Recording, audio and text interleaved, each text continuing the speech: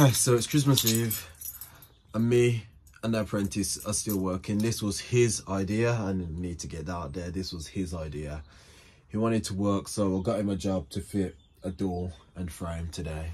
He's never fitted a door and frame, so let's see how he does. So I'm here with the apprentice now. And it's Christmas Eve. How do you feel about working on Christmas Eve? You just don't care? You just don't care? Okay, well, we're going to our job now.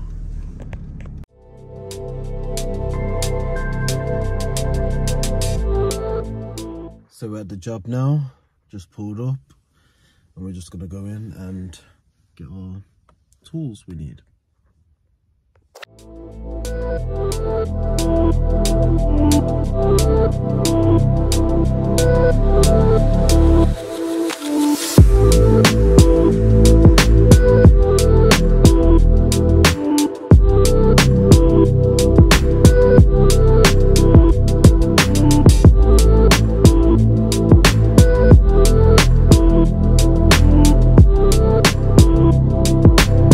Okay, so we're inside the job now. Here is the opening where the apprentice will be fitting the frame, and the client would like the door lining to be set back, opening towards the wall.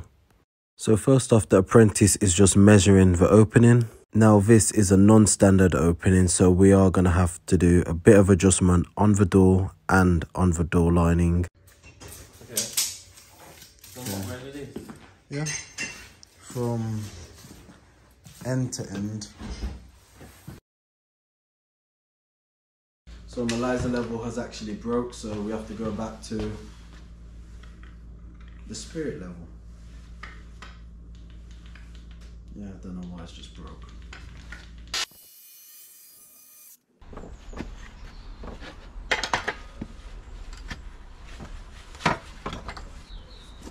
Can I use this? Yeah. Will it cut? Yeah. It's got mould on it. Okay. It's not mould, it's rust. Same thing. Now, because the door opening is a non-standard size, I do have to adjust the door lining. I do this by measuring the door opening and transferring the marks onto the door lining head.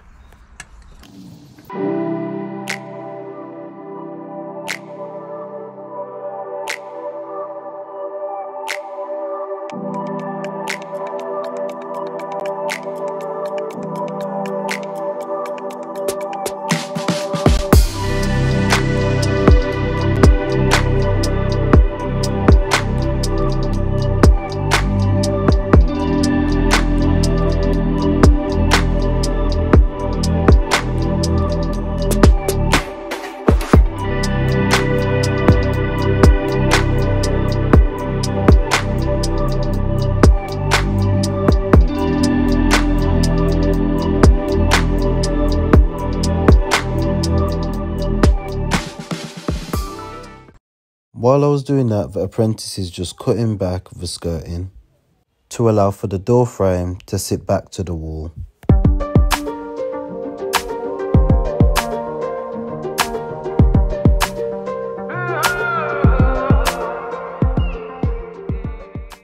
After that, we went on a little break because the client had made us breakfast. Once we had eaten, the apprentice was ready to start making up the frame and start fitting. To save the video being too long, I am going to edit it down, so I hope you enjoy.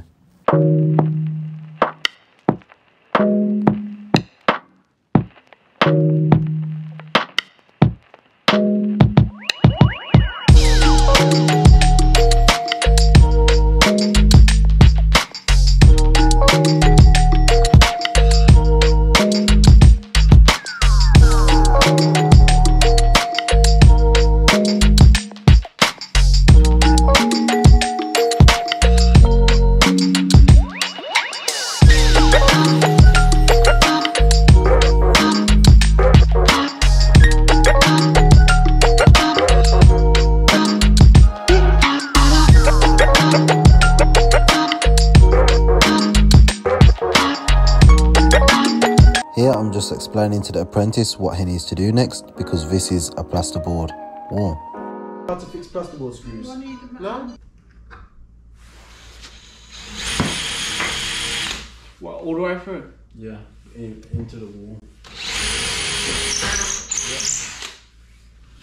And then what? There. Round the bell. All over. A little bit lower. Yeah.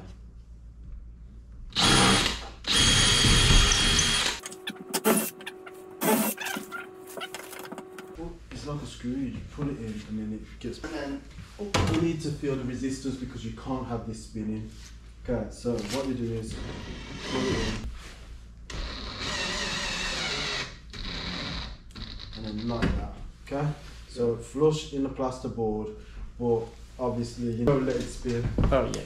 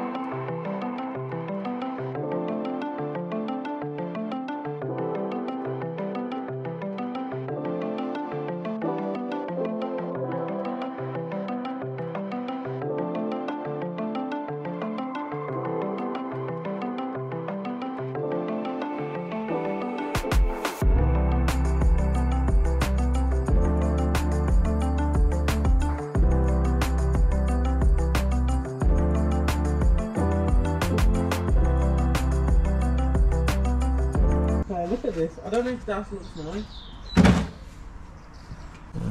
Let's see, move your finger. I think I've done it wrong. How have you done it wrong? Oh, what I haven't? I think it looks perfect. Okay. That is definitely perfect. Yeah, done a little gap. It's not 100% against the door. Looks nice.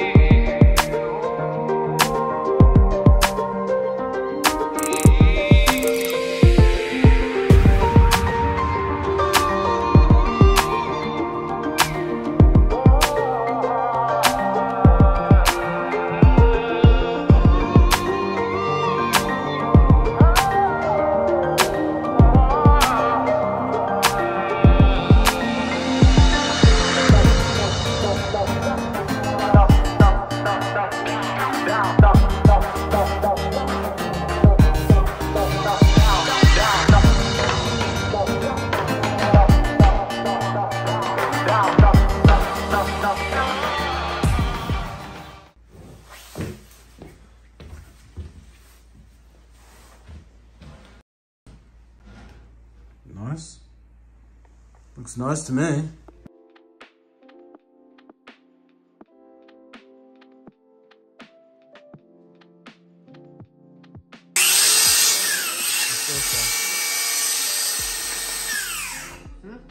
Oh.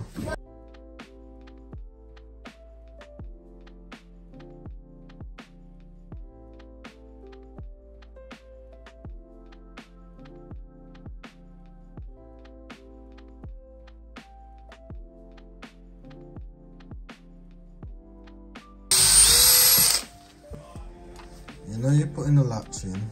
Okay. You know you haven't drilled out for the handles or anything yet. Are you gonna put the handles on?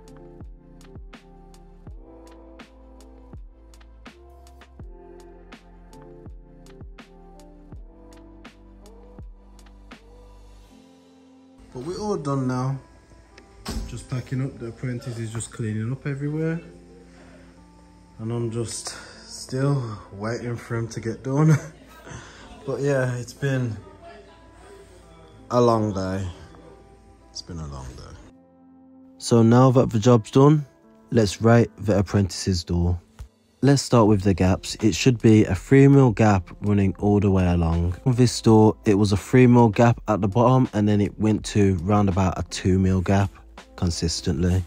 Also on the head, it was 3mm in some places and 2mm in the middle. Overall, I'll give the margins a 9 out of 10. Now let's move on to the latch. Now with the latch, it's not 100% central and it has got a little bit of imperfections like at the top, but overall it's chopped out very nicely and it's 100% flush with the door, and it's a lot better than other work I've seen. So for this, I'll give him an 8 out of 10.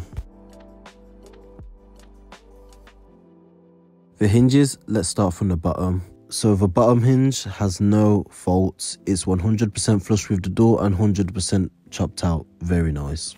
Same thing with the middle hinge, chopped out beautifully. Now this would have been a flawless victory, but the top hinge has a little bit of imperfections. Now this door is going to be painted white, so it will be filled and painted and you won't be able to see that once it's done. But overall, I'll give the apprentice a 8.5 out of 10 for this. Now with the keep, this is near enough perfect. It's in the right location, it's 100% flush with the frame, and let's see how it shuts. And it shuts, no rattle at all. Try that again. Shuts, no rattle at all. Wow, that is very impressive. So for the keep, I'll give this a 10 out of 10. So for timekeeping, I'll probably give this a 1 out of 10. But strictly for the quality of the door and how it's fitted, I'll probably give him overall a 9 out of 10. Is Andy working tomorrow? No. You can get me at 6. 6? 6 AM Yeah. on Christmas Day. Oh my gosh. Huh? Yes, bro. That is what I just said.